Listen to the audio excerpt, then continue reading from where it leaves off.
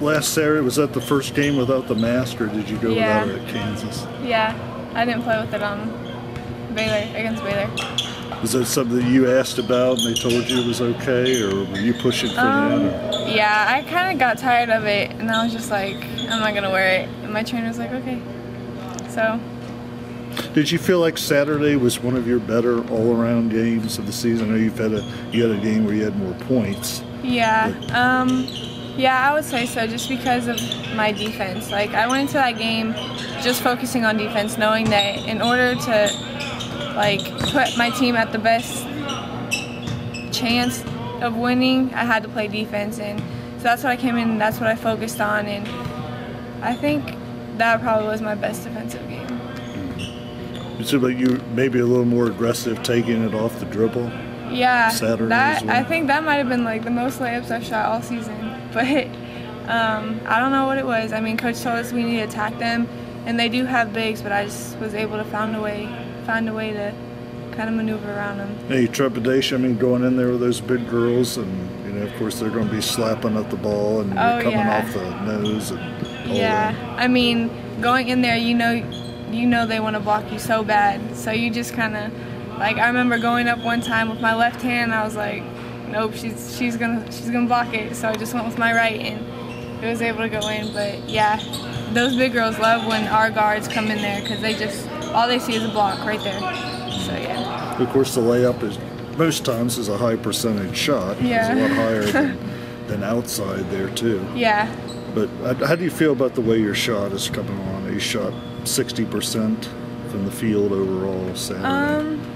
I mean, and some of those were layups, so that's expected. But I feel like my shot has been coming along better, and I just need to focus on getting my feet set and not being off balance, because most of the time when I miss, that's what the problem is.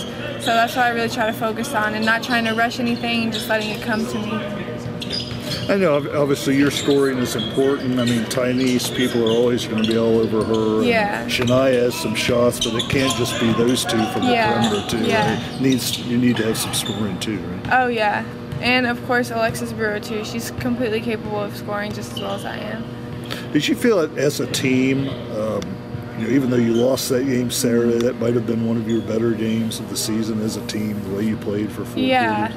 But I mean, the biggest difference was we played hard for 40 minutes, and that's what we need to do. But that game just came down to execution at the last 2 minutes, 5 minutes. So like, now that we know how capable we are of competing against those types of teams, and if we play like that for the rest of the season, we shouldn't lose another conference game. And that's what we really need to like focus on, and come into practice every day and work hard just how we played that game for 40 minutes and play the rest of our games for 40 minutes just like that. I'm sure probably watching the tape of the first Texas Tech game wasn't a lot of fun. If that was the 6-point second quarter and you had a big lead after, you probably felt like you just gave that game away. Yeah, I mean, we've talked about that game a lot, but I think our biggest thing was we stopped playing in the second and third quarter, how Lene said, and we can't do that. We can't just take quarters off, because when we take quarters off, the other teams capitalize on that, and we can't let that happen. So like Coach said, we need to play hard for 40 minutes, all 4 quarters, and if we play hard or just as hard as another team, and they're not going to beat us.